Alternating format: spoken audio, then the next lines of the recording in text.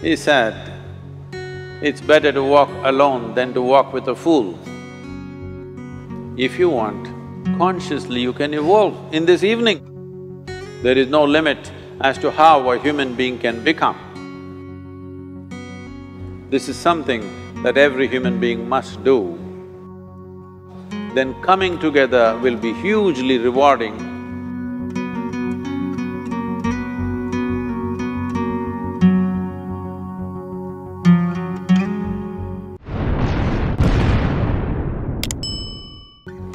When Gautama, the Buddha, was asked, is it better to walk alone or in company?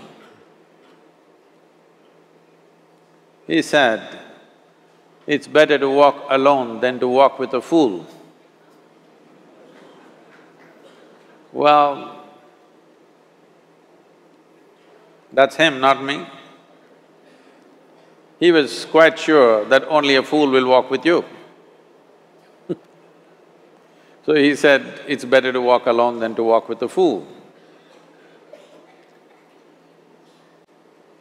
Certain lore in this country says, when you want to do a short and quick journey, walk alone. When you want to do a long journey, walk in company. But the important thing is, who is walking with you? Not always being together is a good thing. Many times, being together can be a nuisance. So, first and foremost, unless you are a twin, even then, we come alone and we go alone. If one does not know how to be by himself or herself, then being together can be a lot of nuisance. We are referred to as human beings. Human beings means every other creature is what it is simply because of what it does. But a human being can simply be, which is a unique quality of the human being, that we can simply be, that we are not compulsive action, that's what it means.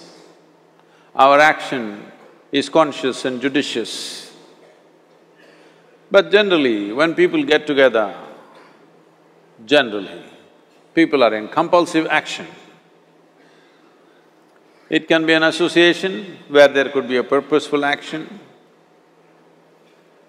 or it can be a gang where there can be more purposeful action, or it can be a crowd which can be a compulsive action. So essentially, to be human means we have reached that point of evolution within ourselves that if we wish, we can simply sit here, just be. We can consider as to what action to take and what not to take. This is definitely individual. When individuals come together, we say, it's we in plural, but still it is individuals who have to come together. To be an individual means you are not further divisible. That means you're just one. People find different ways to divide themselves within themselves. In India, with 8,000–10,000 years of cultural history, we have invented various words to divide ourselves. It's very common for people to talk in terms of Atma, Paramatma, Ahankara, this one and that one.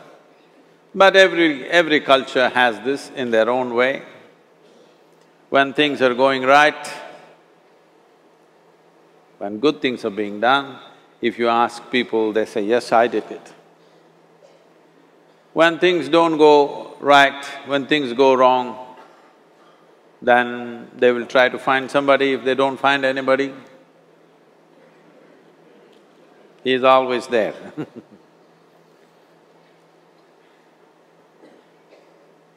When they are very wonderful, of course they take pride in being how wonderful they are. When they turn nasty, they say, "It was my ego." Mr. Ego is always a fall guy. So individual means, but if I'm wonderful, it's me. If I'm nasty, it's me. All of you. Are you 24 hours wonderful? Hello? Are you 24 hours wonderful? No, sometimes wonderful, sometimes nasty, sometimes beautiful, sometimes ugly. It's okay. If we understand it is me who is capable of being absolutely wonderful and it is me who is capable of being absolutely nasty another moment, then gradually the number of moments of nastiness will keep on receding. If I see what is wonderful is me, what is nasty is… In India we have many words, it's my karma, what can I do? Now, you must fix this. Being an individual is very important, that means you're not further divisible. If I'm wonderful, it's me, if I'm nasty, it's me. If I succeed, it's me, if I fail, it's me. You have to fix this. I'm just asking you a simple question. Within this, how many people? Hello? How many people within you? 1, 2, only one. If you're one, you're normal human being. If you're more than one, you're either schizophrenic or you're possessed. You either need a psychiatrist or an exorcist. But you will see whenever things don't go right, another guy will pop up from somewhere. So, becoming an individual means you killed all those pop-ups and just said, "This is me." This what is me has many dimensions. If I don't see this is an individual, I cannot divide this further, then transformation will not happen. If transformation does not happen, if people come together in that state, there will be more mess than solutions. All creatures hang out together. Whether it is various wild creatures, most of them hang out together. Even monkeys who are just one step behind us, they are also in bunches. It is only human being who can sit alone and transform himself or herself, because this is the prerogative of being human, that we can simply be. This is why you are called human being, you are capable of being. You are not in a compulsive state of activity. If you want, consciously you can evolve. In this evening you can evolve, if you're willing. It doesn't take 1,000,000 years, because our evolution is not biological anymore, our evolution is conscious. For every other creature, it is fixed. Nature has fixed 2 lines within which every other creature lives and goes. But once you have come as a human being, there is only bottom line, there is no top line. There is no limit as to how a human being can become. So before we associate ourselves with people, it'll be good every day in the morning or a certain period of your life, if one withdraws to spend a little time with oneself and see how, in what ways can this be little better than the way it was yesterday, this life? How it can be a little better life than what it was yesterday? Because most people are coming together for their needs. To fulfill needs, people come together. Some people come together to fulfill a purpose or a cause. Some people come together to eat, drink and be together because they cannot be alone. This is something that every human being must do. A certain period of time, you do one thing, just 24 hours, take a break from everything, not today, right now you're among people. You take a break sometime, just 24 hours. And don't read, don't watch television, don't use the phone. Simply sit in your room, alert, not sleeping. And if you watch the nature of your mind, you yourself will certify, this is a madman.